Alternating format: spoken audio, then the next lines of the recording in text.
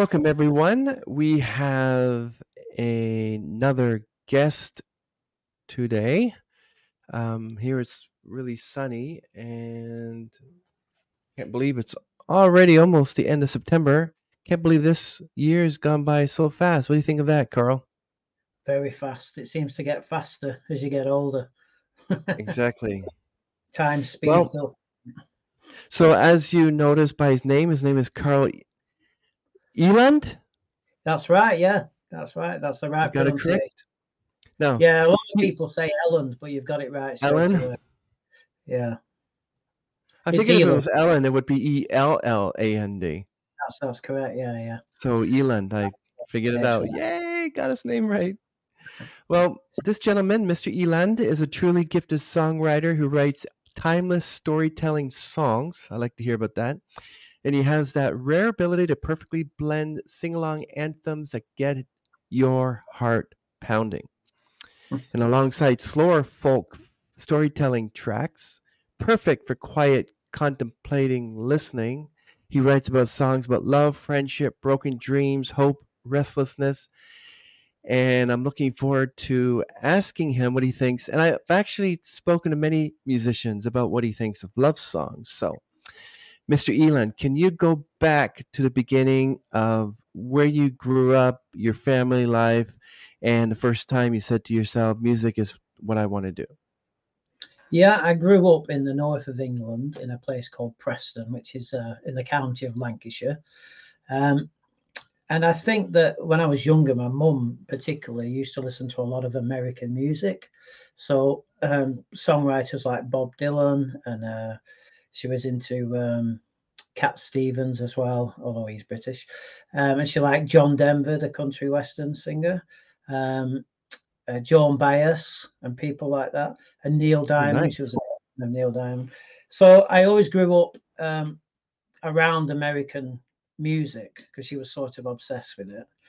And I always liked the storytelling nature of songwriters like that.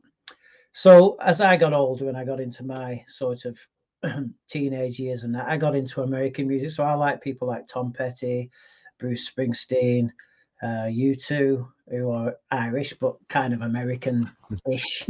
Um, and so that was sort of my preference then, and that went on to liking people like Steve Earle and Mhm. you know, just American type songwriters and country music as well, a little bit, not massively country, but a little bit more country rock influenced.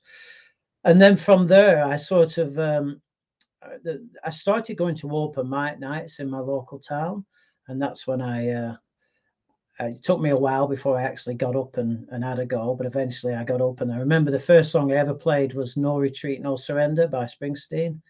So I just played a little acoustic version of that, and then I started getting up every week, and then eventually you start thinking to yourself, well, I could write my own songs really. Um, if I sort of have a look at the way they're all doing it and try and deconstruct it and try and come up with my own way of doing it. So then I started playing my own songs, and then that eventually led to being in a few bands before I went solo. And then I started venturing out into Manchester and Liverpool, which are my neighbouring counties. Preston, where I live, is sort of in the middle of Manchester and Liverpool, which have got a big music reputation. And then I went to London for a while, and then I played there, and I started then playing acoustic really mainly. And then I eventually ended up going to Nashville for a whole summer a few years ago, which was just fantastic.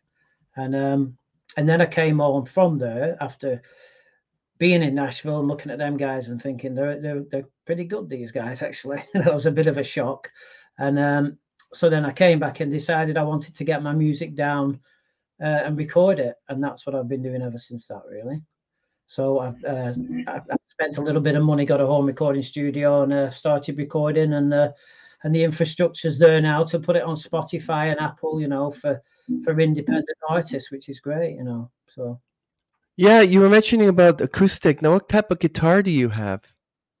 I have I kind of favor Epiphones and Gibsons, so I like I, I I haven't quite got a proper Gibson hummingbird, but I've got something sort of an Epiphone version of that. I've tried all guitars. I've tried Martins, Taylors, but I tend to like Gibsons for some reason. I don't know what it is. Everybody's different. I didn't like Martins, and everybody loves them. But so yeah, big shout Well, out for. What about yeah. yourself?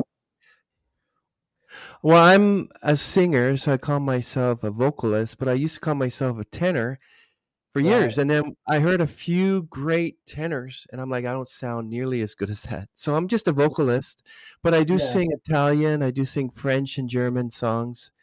Cool. Um, and then I guess in August of 2021, I took a course on effective communications. And because we were amidst the pandemic, Yeah. um, I was thinking, when are we going to be able to use that? Because you have to be, 6 feet social distanced, and you can't really be in a room with the same person except masks. With a mask on, it's hardly can hear anybody. So Yeah. I decided to start a podcast, and over 130 episodes later, and 2 years later, still going strong.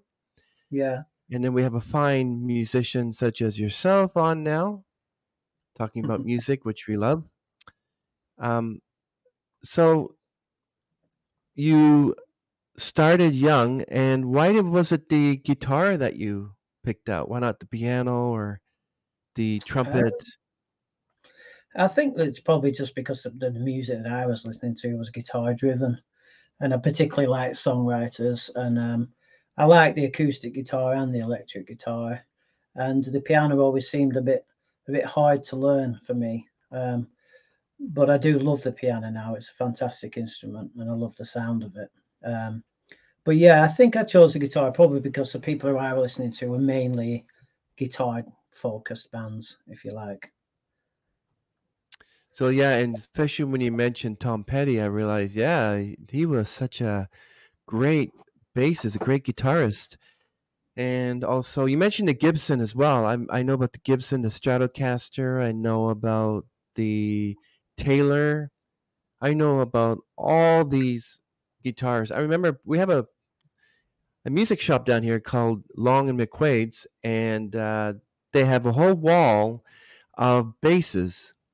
And I'm Right. looking at it, I'm thinking that the most expensive bass is like $8,000, and the most cheapest bass is a $500. I'm like, well, what's the difference in sound? Just because you fork over $10,000 for a bass or a guitar, it doesn't mean that the sound's going to be $10,000, is it? Yeah. Originally, the cheaper guitars were made of plywood, and the expensive guitars were made of solid wood. But over time, now even the cheap ones are now made of solid. They sort of dropped the whole plywood thing. Whether there's a difference, well, they play better. They're easier to play, I would say. But with all today's technology and everything, and all the the plugins you can buy and everything, I would say you could probably get away with using a cheap guitar now. And well, I shouldn't say that, I suppose, but I don't know if you'd be able to tell the difference between a £500 Fender or a £20,000 Fender. It's the player really at the end of the day, isn't it? It's the guy playing the guitar. You see these fantastic guitarists who pick up a really cheap guitar and they make it sound fantastic. So Yeah, I was talking to another musician when I asked him, could you tell in the sound quality the how expensive the guitar was? He says maybe if it was a Gibson, he could determine the sound a Gibson makes. But with me, I mean, right now I'm at the point where if you just play a little bit of classical music, I'll probably know exactly what piece it is. yeah, But some stump me. So I guess if I knew someone was playing a Taylor and yeah, that's their go-to guitar, and then one day they start playing a Taylor or Stratocaster, I wouldn't know unless they said, today, everyone, I'll be playing a different make of guitar. I'm not going to say, oh, that is why it sounded so different. I couldn't tell that. But I know that no, there's a guy by the name of Rick Beato. He's actually a YouTube channel, and he actually teaches you how to tell the difference in different music, what yeah, is and what isn't. And obviously, you've heard of amusia, which is the medical term for tone deafness. right. So, but that's great that you took up the bass and you like Tom Petty. I love Tom Petty. Well, when he was around, but I love his music. Um, So, what is it about music that you feel so passionate about, Carl? I would say the lyrics, again, going back to the same notion of storytelling. I always wanted to write music that could touch people in the same way that music touched me and had such a profound effect on the early part of my life. I think when everybody else was trying to learn really fast solos, and I was always thinking, yeah, but what about the song? How do they write songs like that? You know, how do they write those lyrics that just really touch you? And that was always my focus. So my passion was always about the songwriting, and then I figured I'd just work the other stuff out later on. Do you have a favorite and least favorite part about being a musician? I would say at the moment the biggest challenge that musicians have is probably the marketing. The marketing of, I mean, I think Spotify and Apple, it's been a great leveler in the fact that everybody now has the same chance, but you're Mm. also competing with everything that's ever been written. So in a way, it's like a double-edged sword, if you like. You're competing with all the greats as well, and when you're trying to compete for the attention of people, that can be quite difficult. But it's fantastic that everybody gets the chance to record and sing and can do it and can afford it now without a record label money. I mean, that's a that's the brilliant stage that we're at in music, I would say. Well, your song "Our Town," um, I'm like, how do you know that you play the guitar well? Do you know if anybody hears you playing? Do you think they could tell how long you've been playing for? Um, Probably, yeah. I would say that there's a big difference between recording it as an independent artist on your own and being in a top studio in Nashville with 10 brilliant session guitar players or 10, musicians. I mean, but that's the dream, and you've got to sort of start somewhere, haven't you? And then you can put your music out there, and then if that ever came about and you had the opportunity to record them proper, then I would probably take it. Um, can anybody tell the difference? Probably, yeah. I think you know if you're trying to attract the attention of a publisher or a record label, they're getting an idea of what you can do, if you like, and then they think what they could do with it. So, do you think a Yeah. record producer would say, "Okay, Carl, play the guitar for us. We want to see how good you are." Okay, so next, and then they do this and say, "Okay, take the guitar, put it behind you, and start playing." Are you able to do that? No, probably not. Probably not. Pass. Not, not yet. Not yet. No. No. No. So, mm, Yes. Sorry, go on. go ahead. No, I probably play basic guitar in order to get my songs out there, if you like. Um, but I would perhaps like to work with a really great guitarist in the future. I think. I think I would determine myself more as a songwriter.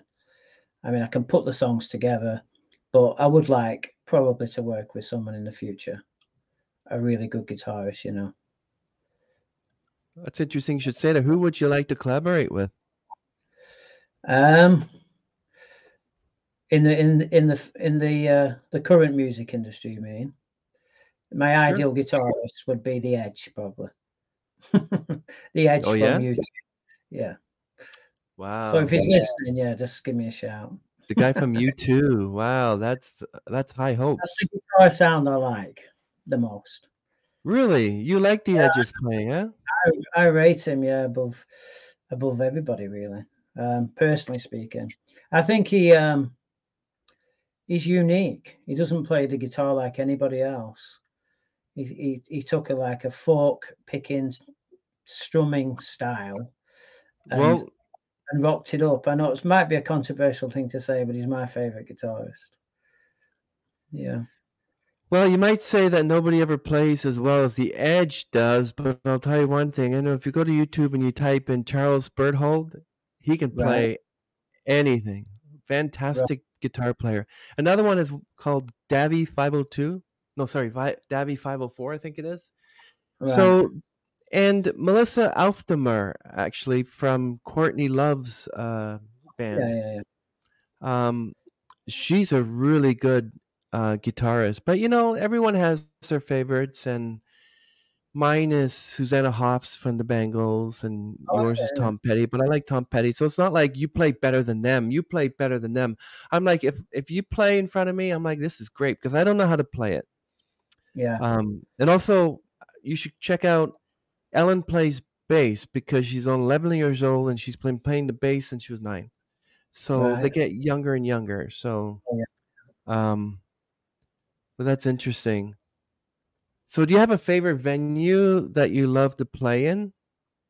I play the best venue I think I've ever played in is I played the Bluebird in Nashville. You know, the little Bluebird Cafe. It was featured a lot on the Nashville TV show.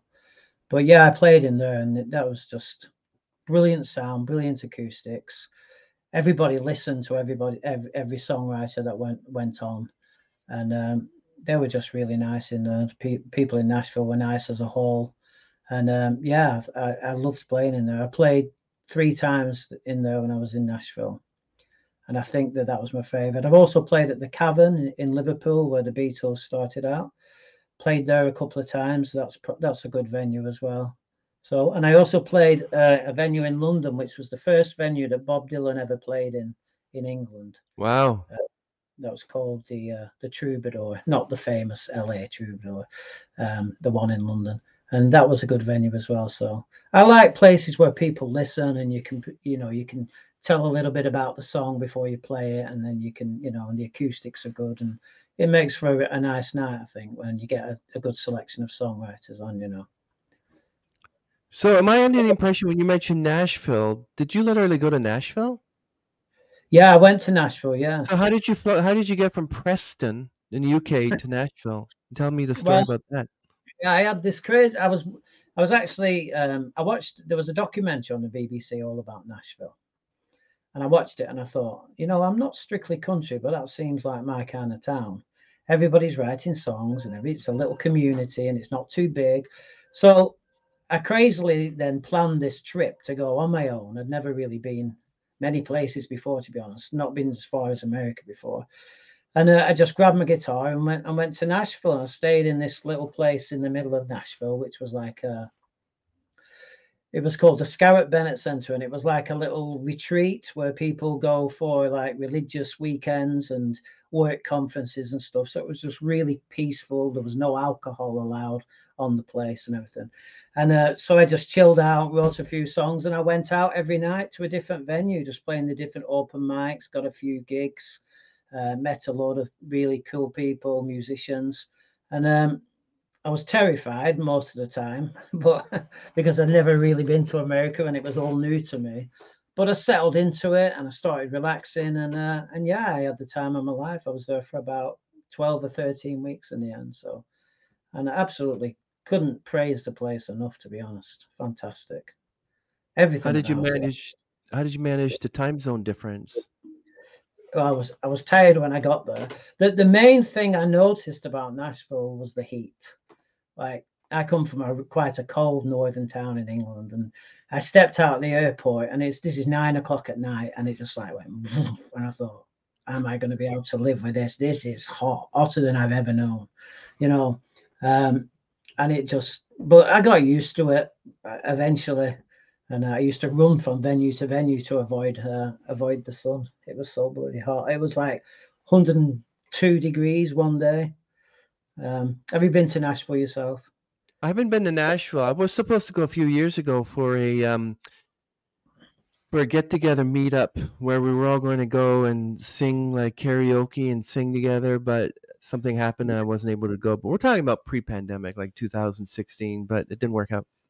Right, yeah, yeah. But But yeah, no, I couldn't say enough good things about the place. And I joined this organization called the Nashville Songwriters Association, and that was brilliant. It was actually on Music Row where all the labels are, and it was a place to practice, and you could submit music to publishers, and they had social evenings and everything. And it was just, I would love to go back and live there. It was like it was just a mecca for music. And the other thing I noticed as well is it's just all music styles now.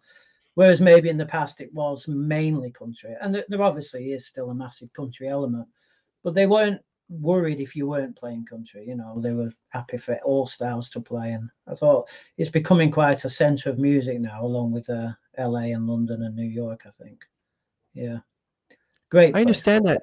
I understand that. Now, you're in Preston, UK. Now, that's this town north of England between Yeah, two cities, yeah, Manchester and Liverpool.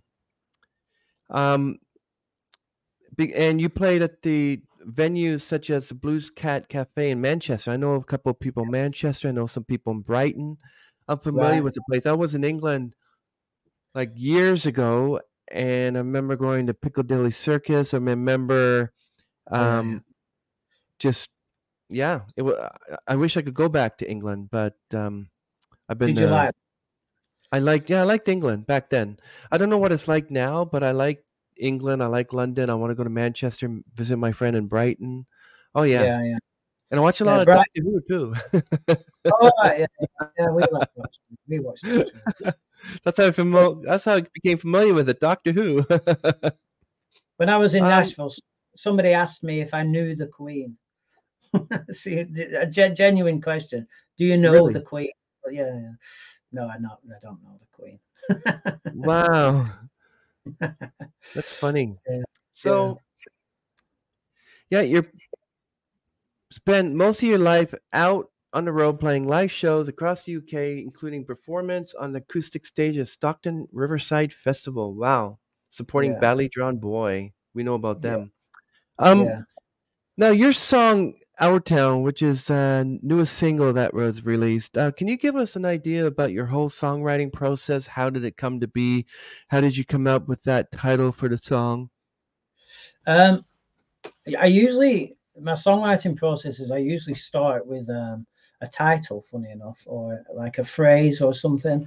I usually think that that would be good, so I just write it in a book and just forget about it for a while and just keep coming back to things, you know. That particular song, I wanted to write a song about my hometown, and I wanted to, but I didn't really want to write it so much about my hometown as being a backdrop to a story. So the song is actually really about a night out with a girl kind of thing, and all the things that we used to do.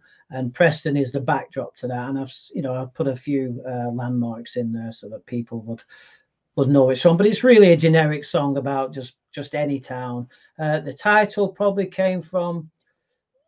It's sort of the pride of thinking, this might not be the greatest town in the world, but it's our town. This is where we grew up. This is where I was born. This is everything I've ever known. This is my football club, uh, or American football club or baseball club. This is my town hall, and it says in the lyric, it's a town like any other, but this is our town. It's just like all the others, but this is our town, and it's special. And then in the last part of the song, I say that no matter where you go, which is like in life, you can go off, and especially when you're young, you go and move to cities and do everything, but you always know that your hometown's there if you want to come back to it at some point. At some stage in your life, you've got family and friends, and you've got roots, and that's really what the song's about. Yeah, The one thing about the UK is that they have more rain and less sun here. I live in Toronto, and July is most hottest week. You're saying that Nashville, like we get temperatures sometimes in July very hot, like 90, 93, and there's a lot of sun. And when it does rain, it's because it's so hot that when it does rain, some people just they stand out in the rain and they just let it pour on them yeah, because it's kind of relieve the heat, right? yeah, If yeah, I yeah, went to the UK, I would definitely have to bring my umbrella, right? It's yeah, yeah. always raining. Well, Um, Manchester, which is where I live, is notorious for rain. It's like a standing joke that everybody has. It always rains. We do get a lot of rain. Um, well, what makes you want to stay in the UK and not move to Nashville well, I or want to go somewhere? again next year. I want to go again next year. I think I did plan to go back sooner, but as you say, there's been some crazy years in past 3 or 4 years. with travel and everything else with the pandemic. So that's why I decided to get some tracks down. And now I've got them down. I'm getting some really good interest. I've been in the last month. I've been played on over 50 radio stations. So a lot of them have been across Congratulations. America and Europe. And got a publisher who's interested at the moment, quite a major publisher.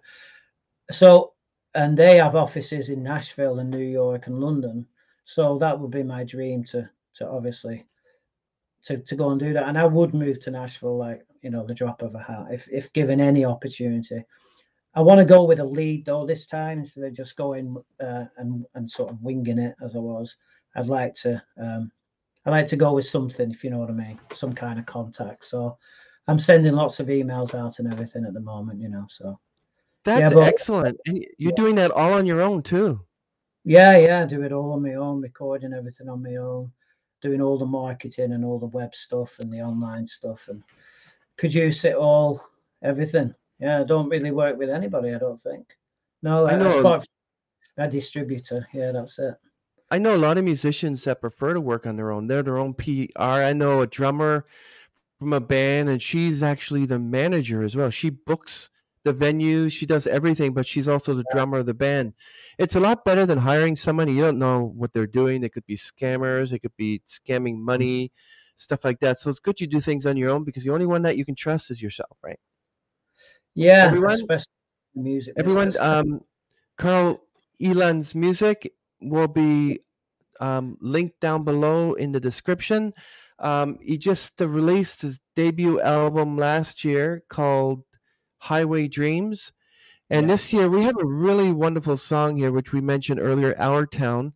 There's also one called Road Worn and Only the Brave. Can you give us an idea of Only the Brave, how that came to be? What's the process in that one? Did you come up with, you said, a title and a phrase and then you wrote around it, or was that different? Because I talked to another musician and they said that they take a title.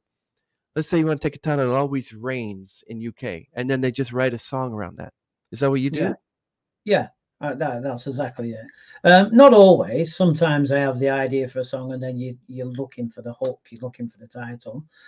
With Only the Brave, the theme in that for me was, it's about brothers and friendship and growing up, and that I suppose the metaphor in it is that it's hard to maintain friendships. It's hard to keep them lifelong. I grew up with two brothers, and we've had our fallouts and fights over the years. And really, only the brave will survive. It takes work to maintain a friendship, and to have a lifelong uh, bond in friendship without falling out. And as you get older, I think things don't get on your nerves as much. As you get older, you become more tolerant, don't you? Whereas when you're younger, you seem to fall out with people and turn your back on people and all the rest of it. But as I've got older, I've sort of mellowed out a bit. So the song is really about only the brave will survive with their friendships. And so I just sort of then started um, looking back at when we were young and sort of take it through to the last verse, when you say we're a bit older now, and friendship is a real important thing. I don't really write about love as much as I should, really. I seem to look at love in terms of friendship terms, if that makes sense. Yeah. Yeah. I did You have I used to write about love a lot, but not so much recently. you have to get along with your bandmates. It's not like the Police. Remember when Stuart Copeland, the drummer, whenever he played on stage, you'd have to make sure the cymbals were facing in front of Sting so he didn't have to look at them. And then you have Noel and Liam Gallagher from Oasis. They kind of had a falling out. Many bands Yeah. have a falling out, but Rolling Stones and others, they seem to stay together and get along. We lost Charlie Watts as well. And I don't know if you ever heard of Brendan Urie from Panic at the Disco, but every time he had a band, they would always Yeah. break up. So it ended up where it was just him. So he said, "Okay, I'm Panic. Just call me Panic Yeah. at Disco. You want to hire Yeah. my band, Panic at Disco? That's me." You know. Yeah. Yeah. And we have a few others. You should really join our group Band Together. They do a lot for everyone. In fact, um, this w- this Friday, or actually tonight, um, there's a really cool guy by the name of Grimrock, Right. and they have a music video called Haunted, and it was another band together uh, musician by the name of Louis Tivy who actually filmed the video for them, Right. and the woman in the video is his wife, and yeah, they all help each other. So Christina and her people have this called Vox and Guest. So once you respond to the questions to get in the band together, then what happens is that eventually you may be next in line to interview. I mean, let's just she's got 500 or 600 people around or something, but they do a lot for everyone, and I see a lot of musicians like if they go far, it's all because of them. Right. Um, but I'm very happy that Carl, that you have actually had your songs playing a number of radio stations in UK, across Europe, the USA, Canada. Ah, yeah, Canada and Yeah. Japan, which is Yeah. interesting. So, and all these venues like the Troubadour Club, the Bedford and Regal Room, it's excellent. So everyone you should check out his album, Highway Dreams, and the song Road Worn, Yeah. Only the Brave, Digital Radiohead, American Song, Far From Home, which is a good one, and One Blood. Oh, Far From Home, what a song! Thank you. That's a great song. Um, Yeah. can you tell me anybody else in your family musically inclined, or just you? Uh, Not in my close family, but I do believe I have some relations in Australia who have like quite a big following, and I think I've also got people who used to play. I have a lot of relations in London who used to play around the boys in London, in the 60s and 70s and things like that. Just trying to think, but no, not really in my immediate family. I don't really have. It's just me who chose this the crazy Yeah. lifestyle. Well, I know my father had a really good operatic voice, and I asked him one day, this was years ago before he died, if you had a chance, would you become an opera singer? And he would have become an opera singer. He's got a good voice. I've inherited his voice. Right. Um, and I want to do some more performing, and I may call myself a vocalist, but I definitely want to be called a tenor because tenors have like Josh Groban, Andrea Bocelli, Matteo Bocelli. They're all tenors, and then your Yeah. sopranos will be like, you know, and believe it or not, Britney Spears is a soprano. I didn't know Right. that until recently. Like, she's a soprano, so she could literally sing opera. Yeah. Um, so you have all these accolades. You were playing in all these venues. What's your favorite performance of your career? I will probably go back to the Bluebird because it's the first one of the first shows I played when I was in Nashville, and to me that was sort of the Mecca place. And I played a song of mine which is actually on the album called I can't even think of the thing. The start of my own song now. A Good Day to Be Alive. And I was a bit nervous and everything. I played it, and I literally got a standing ovation in the place. Everybody, but really appreciated the song, and it was a great moment. I thought, yeah, if I can make it in Nashville, I can make it anywhere, kind of thing. So yeah, it was a wonderful moment. I came off stage and everybody was inviting me to parties, or do you want to come back to my house and we'll play guitar and all that. And I just thought, yeah, my music works here, because you don't know if it's going to work in a sort of country town, country city, country music city, and yeah, it really works. And I think that was a really good moment. And also, there's another band that you probably may not have heard of them called Chaz and Dave. No, they're a British band from the 60s and 70s, and I opened for them at the Cavern, which was really good to play where the Beatles had played all them years ago, and that was a really good show as well. So I really enjoyed that. But I like just play.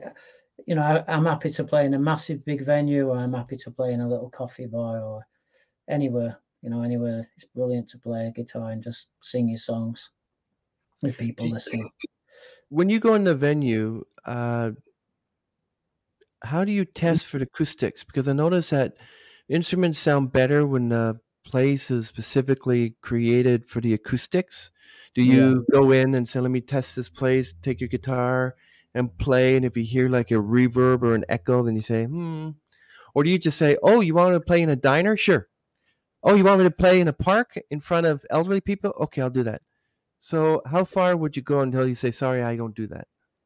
Um, it's quite difficult with acoustics because venues sound a lot different when there's people in than when there's people not in. So it's hard to judge. But I usually just put my faith in the sound man. One thing, like you said, what am I not prepared to do? I am a bit of a stickler. I like to insist on using my own equipment.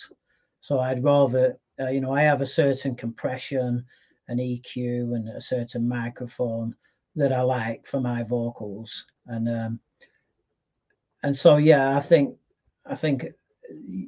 taking sometimes you can go into a venue and it sounds awful, and it just then that makes you sound awful, So there's a lot of it is the equipment that you use. So I like to use my own rack setup on the vocals, particularly. Yeah. So, what happens if your strings of your guitar break? Do you have a backup? Um. Yeah. I have a backup guitar usually. Is it So close by? You can just grab it, or do you have to? Oh, hold on 1 second. Walk over and then get it. I would say that you just grab it and carry on as fast as you can. Yeah, and somebody usually will pass you the guitar as well. Yeah, somebody, one of your roadies or whatever will pass you the guitar. But guitar strings don't tend to break a lot, really, as much as you would think. Um, but I have had them break in the past. It's a bit of a nightmare, but you just got to carry on. The show must go on, kind of thing. What's your pre-show rituals? Like, I mean, I know you have to make sure that the guitar is tuned. You have to make sure that you're not like do some stretches, whatever. You don't just walk into the venue, take your guitar and start playing. There's got to be some sort of ritual that you do to prepare for it. Well, I don't drink. A lot of people will have like a shot of whiskey or a couple of pints of beer or something. I don't like the feeling of, I want to be present, if you like. So I don't do that. What do I do before I go on? I usually get really nervous and pace around the car park, to be honest. That's usually my ritual. And I also go through the words over and over. I don't want to forget the words. There's a lot of words to remember. And I think, everybody always, that's like a standard question. How do you remember all them words from like 20 songs? And you remember them because you keep playing them and going through them in your head, and you've almost it's got to become an automatic reaction. So I think my ritual probably is going through the words, preparation, um, not really relaxing, to be honest. I'm not one of these people who sits there and tries to relax. Just pacing around the car park until the minute you have to go on, and then you've just got to do it and hope it all goes well, really you know. But I've got better with nerves over the years, I must admit. I'm not as nervous as I used to be. Yeah. So there's no song that you have played where you just wait. Now that doesn't sound right. Did I tune this thing? Um, I've once sang the same. I once sang the second verse. I sang the first verse again. I remember doing that once, which was a bit stupid. What else have I done? I did the same thing, my friend. I spent 2 weeks learning the song, and when Yeah. finally I stood there and I'm like, oh no. And I had the microphone in my hand. Um, and I went and I just sang the first lyric again. And when they came up to me and said, "That was Chris Kidd. Oh, you got a great voice, blah blah blah." I said, "Yeah, but." a- And instead of saying thank you very much, I appreciate it, I went, "Yeah, but I forgot the second line, blah blah blah." And they said, "Shut up, Chris. You don't have to say that. They don't know the song." So Yeah, I mean, the thing is, you're singing, and if just for one moment you start thinking about something else, you lose your concentration. And I used to do that a lot as well. I used to come off stage, and people, oh, that was really good, love this, love that. Yeah, but and you give them all the negative stuff. Yeah, but this went wrong, that went wrong, and I've stopped doing that now because they don't even notice half the time. Do you know what I mean? The crowd doesn't even know what you've done wrong half the time, but but you've got to let it go. You've got to just let it go and take the compliments. Exactly, my friend. How do Shoot you off. deal with anxiety and your mental health? How do you take care of that? I have had mental health anxiety issues in my life, to be honest. Um, but there's a lot of it about, actually, because they've actually just set up a charity for musicians with mental health problems, and in England, and you can get all this free treatment for people with mental health issues who are particularly musicians. So, Wow.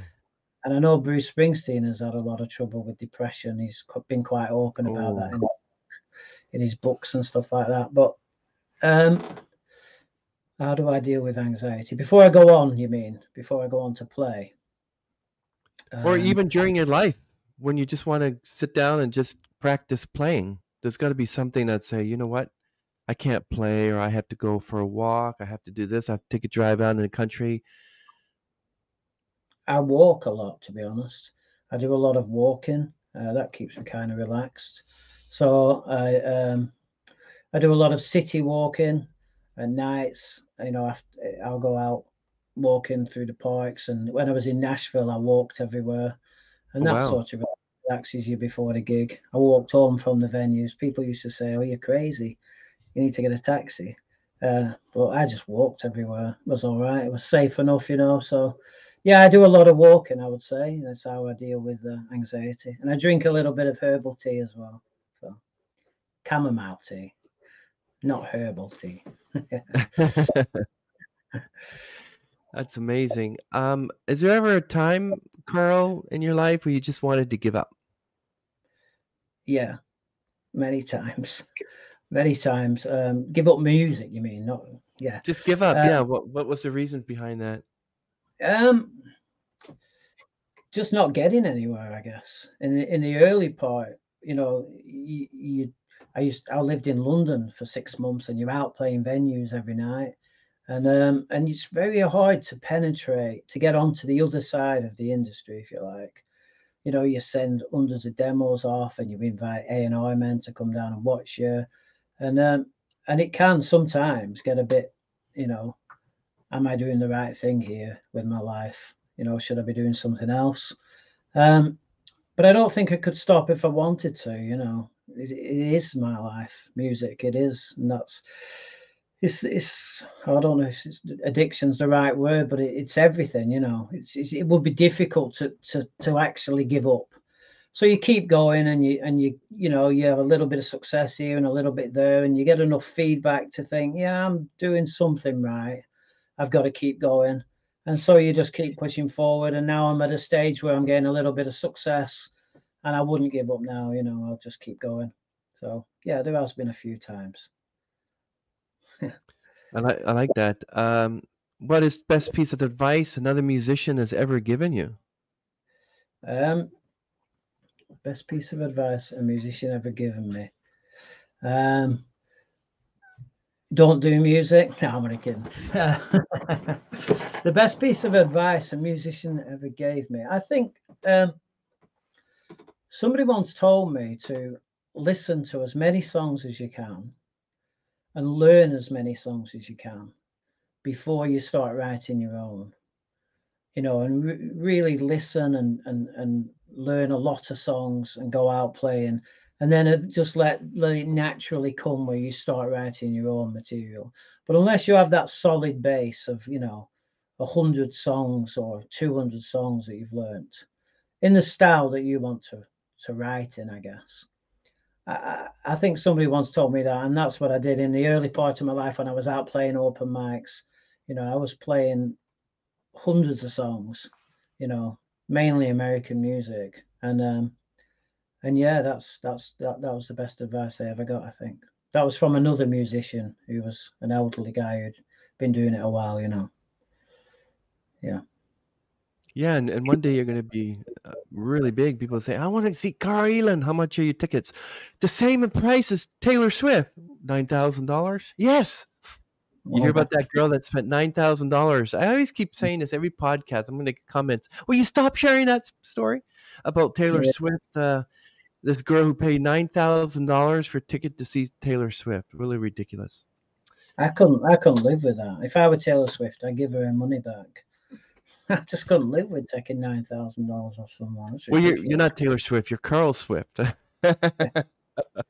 Yeah, um, yes. So I want to talk to you about love songs.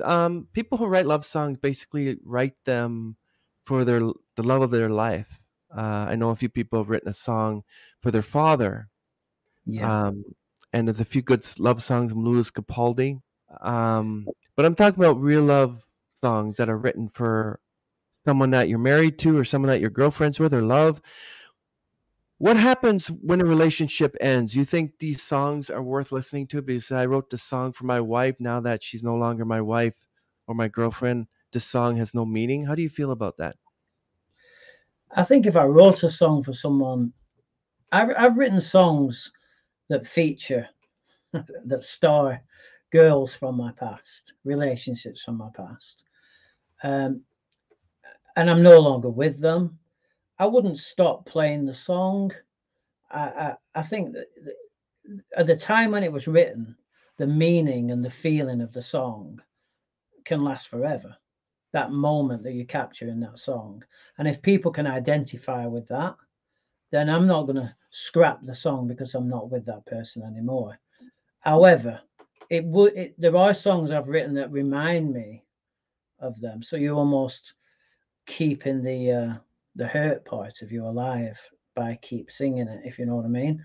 But Wow. if the song's doing well, then you can't turn your back on the song. You know what I mean? You've got to. And I think also that if you felt a particular way at a particular point in time, that's part of your story, and it's part of your life. You want to keep it with you. Um, and then there's bad relationships, I guess, that you want to forget. But I don't think I've written songs about that bad relationships. So yeah, so I guess that's how I feel about that. But yeah, I'm thinking because with a love song, if I wrote a love song about someone I loved, a relationship, and I'm no longer in that relationship, would it be fair for me? And maybe you can answer because the answer you gave me there was the best answer I've received. That Oh, right, good.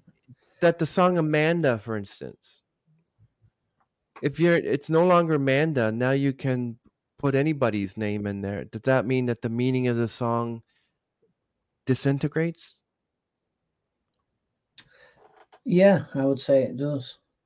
I say you've got to stick to the authentic way it Yeah. was written. You've got to, for all its, you know, problems or you've got to stick with. I mean, there's also the saying in the names have been changed to protect the innocent. There's a bit of that.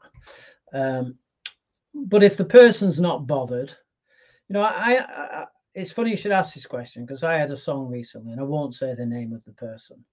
But I changed the name, so I've just contradicted myself completely. I didn't stick with the name because I know that she would know, and she's with someone else, um, that it's about her, and I didn't want to cause any problems, so I Mhm. changed the name to protect the innocent, if you like. Um, so yeah, I've just contradicted myself completely there, but yeah, I suppose you've.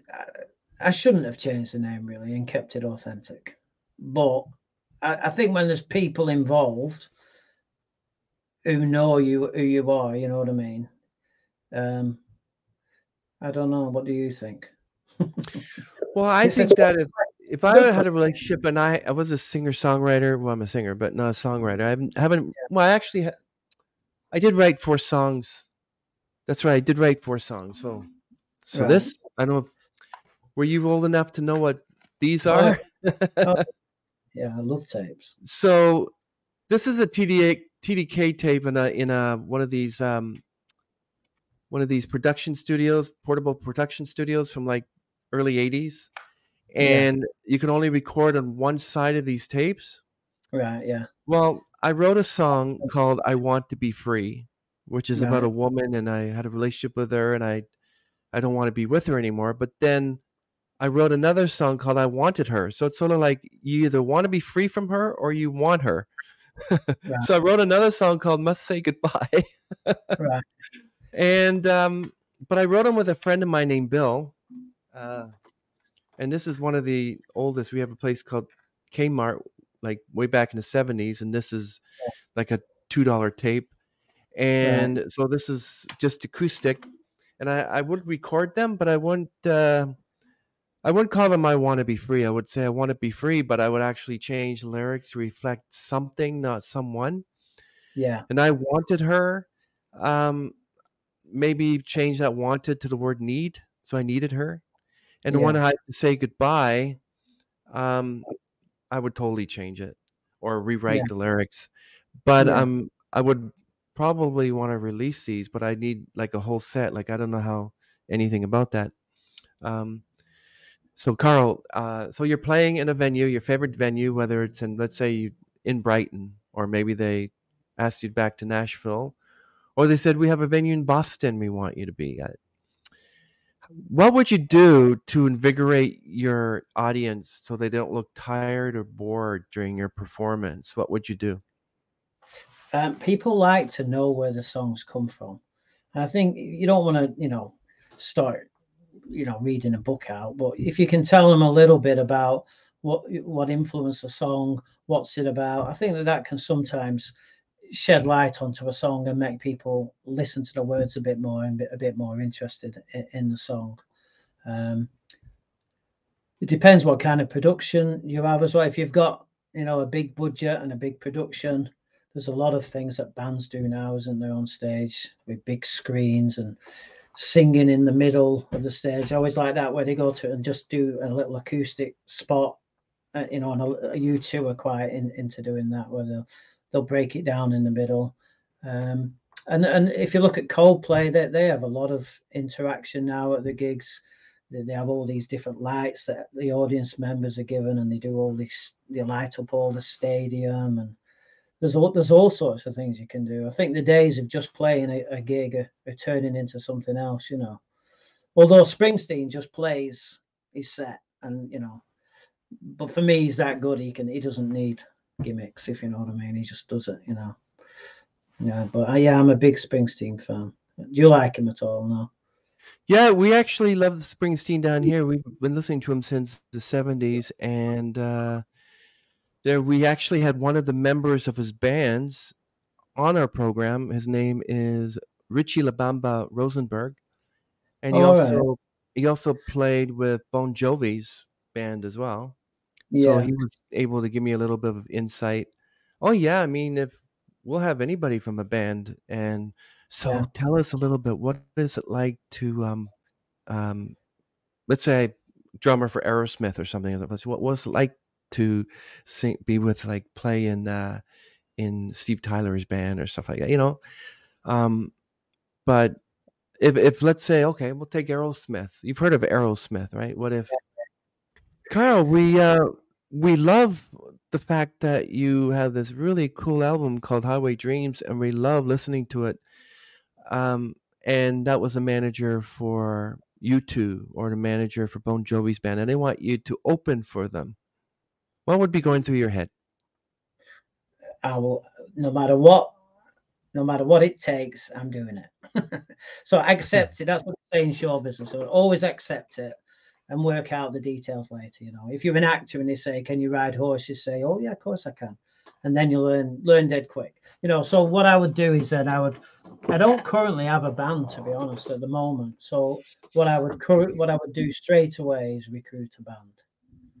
Which I would probably audition. Uh, rent a place out, an audition for a day, and audition the different band members. I know specifically what I want from my band, my eventual band, and so that I would make it happen. I would recruit a band, accept it straight away, and do it because opportunities do not come that often in life, and you've got to take them. You know, you've got to take them, even if you're a bit nervous about taking it. You've just got to do it. Work the details out later. So yeah, I would bite the hand off, as they say. Yeah. So don't say no to opportunities because you never know when they're going to come again. Yeah, if ever. I once got a gig. I got offered a gig opening for like three different acts from the '60s. So there was Trogs. Remember the Trogs? Oh wow, really? Animals. I No can't way. remember.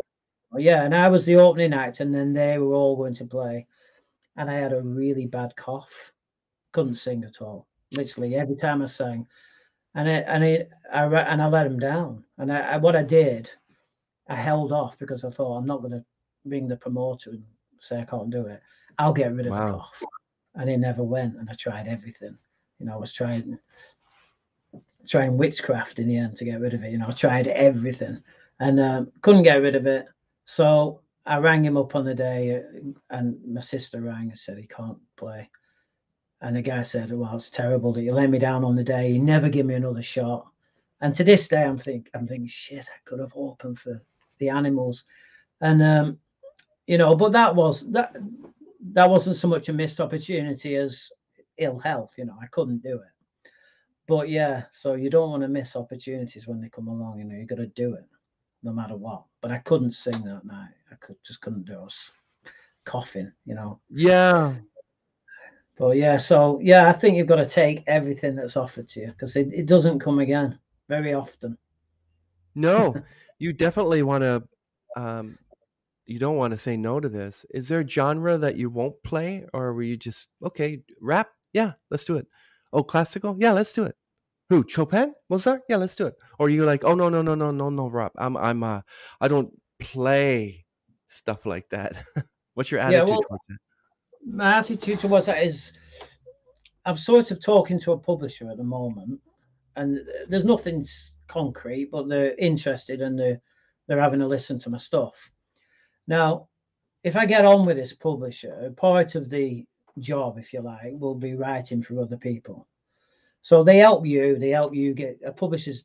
I know you probably know this, but they're different than a label in that they help get your music onto TV and film and advertisements, and they also expect you to do, write for the younger bands, the younger artists, and that.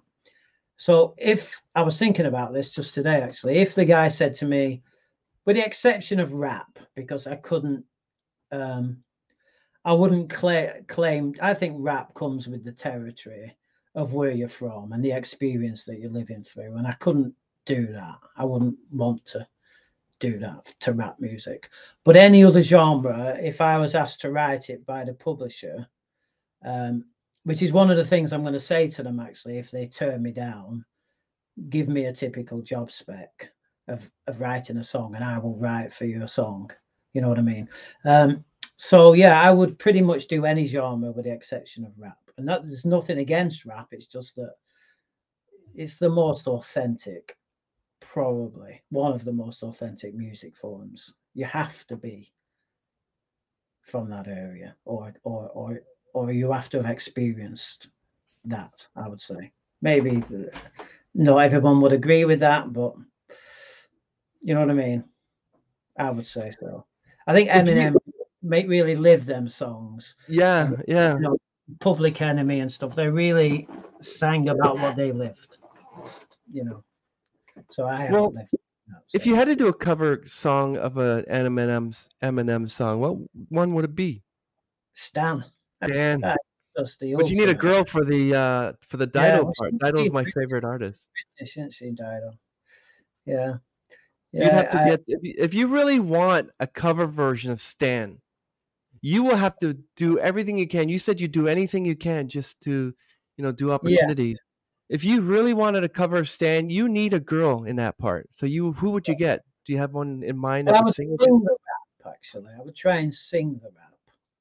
Rob, his talking, Eminem's talking parts, the letter and everything that the guy's writing to him. I would probably try and sing them parts. And who do I like? I like Jewel actually. Have you heard of Jewel? Yeah. Yeah, I love her voice, and I like a lot of the '80s female singers as well, like Belinda Carlisle and Mhm. uh, Yeah, from the Susanna Go-Go's, yeah. Bangles. So I like distinctive voices. I like I can't think of her name now. The Fleetwood Mac sang with Tom Petty. Stevie Nicks. Stevie Nicks. I like her voice as well. There's a But lot yeah, of weird duets out there, like Britney Spears and Elton John, the song yeah, "Hold Me Close." I mean, like, I yeah, think yeah. I know people love this Christmas tune, but it's called Little Drummer Boy with David Bowie and Bing Crosby. I don't like that duet. Like, why are you putting two totally different people together? And people are going to hate me. They're going to send me comments say, "Honey, I love that song."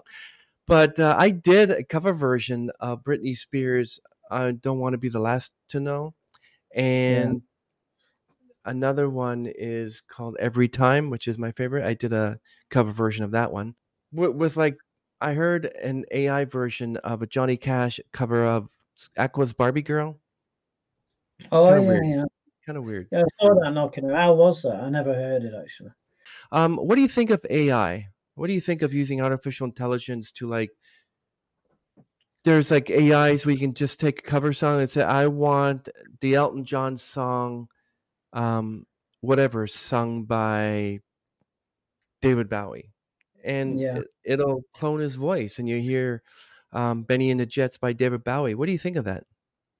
I was reading an article the other day about McCartney's actually sampled John Lennon's voice, and they're putting a song out. I think it's either coming out or it's just come out. Where they're going to do that. Was that the I one by don't. Paul McCartney mentioned that actually people Yeah, saying, was that one of the Beatles songs that were in the volume? He said, no. He admitted that they yeah, used an AI to clone John Lennon's voice. Yeah. yeah. It was a But song some that people John. just don't like it. It was a song that John had written, but he hadn't quite finished. I think he just recorded it into a tape recorder, just in his apartment, and I think they've made it into a proper production. Yeah, I don't think you're ever going to be able to replace the human factor of voices. I think a lot of character in voices comes from the inaccuracies, if you like, and AI are like perfectly auto tuned, if you like. Um, I'm not sure what I think about it. I remember a few years ago they had these AI sort of concerts where they were simulations on stage, and you could go and see Like Michael Elvis or Jackson one. Yeah. Michael Jackson's and things. I mean, a little bit creepy, maybe. I don't know. I mean, I often think about the artist who's not here anymore. Would he agree to it? If you know what I mean. He doesn't really have a say in whether he wants them to do it. You know.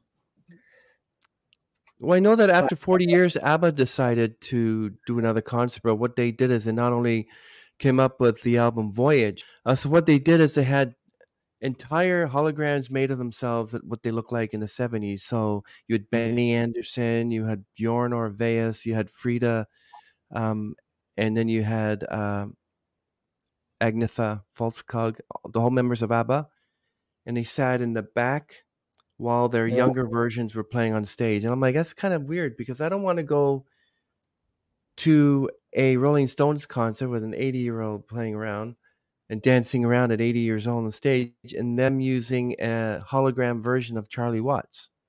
yeah, You either, if you can't replace Charlie Watts, then, but it's, I don't know, AI is going to get to a point where you don't know who's real and who isn't. Oh, I just saw a mm, concert with Britney Spears. No, that wasn't her.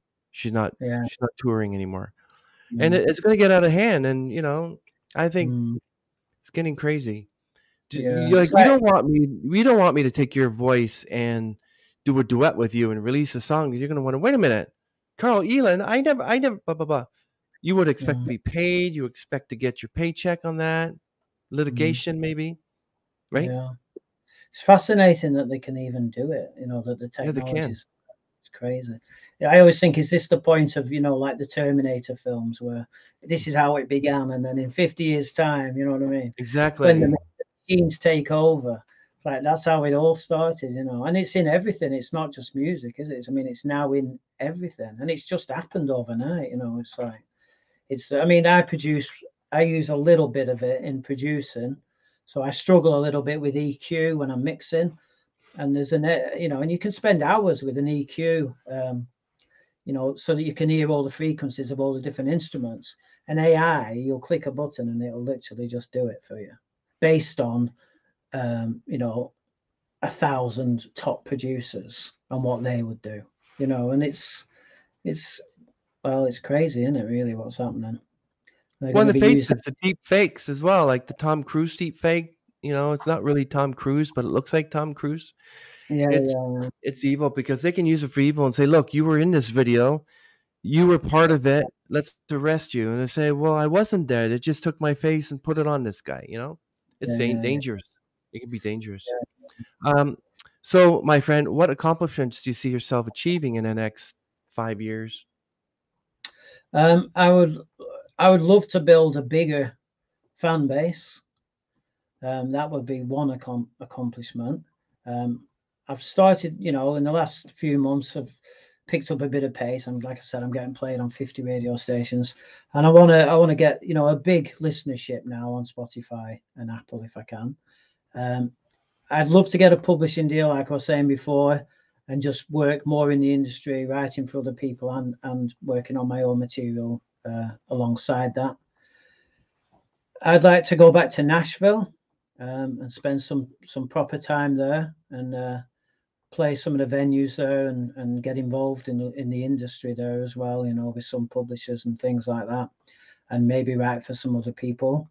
I'm happy to do that, and just be happy, really. Just be happy in myself and in music, and start enjoying life a bit more than be stressed out about music all the time. Just let it do the best you can, and then just let it happen, if you know what I mean. See what happens. So yeah. That's true. Yeah, you need that. Like we were talking about you going for walks a lot, especially in Nashville. Besides music, what other things do you like to do besides walking? And do you have any other interests outside of music? Yeah, I like film. I watch a lot of film. Um, Outside music, I watch sport.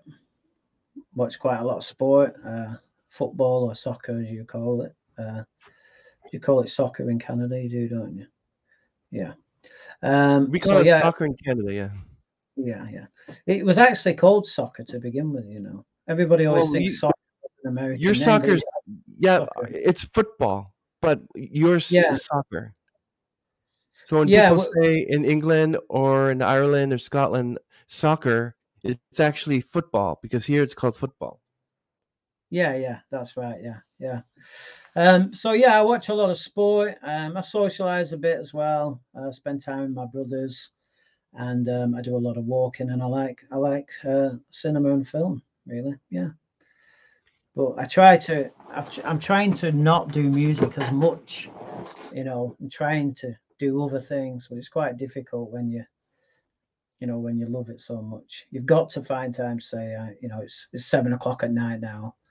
I've got to stop. And go and watch TV for a bit and just chill out. It's hard to switch off as well.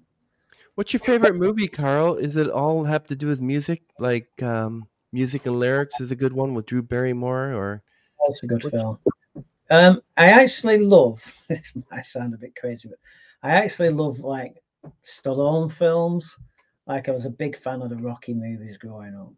Mm. Absolutely loved them. I like mafia films, gangster films, like Scorsese stuff and De Niro and Joe Pesci and all that, Goodfellas and all them kind of films. I used to love Sopranos when it was on TV. That was my Mm. favorite. That was the ultimate show. That. What other movies do I like? Yeah, James Gandolfini was quite the had quite the mobster look.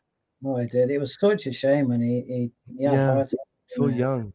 Yeah, he went on holiday, didn't he, to see his son or something, and just had a heart attack. It was so Yeah. sad. But yeah, I've watched that. I've watched the box set of that 2 or 3 times. I love that.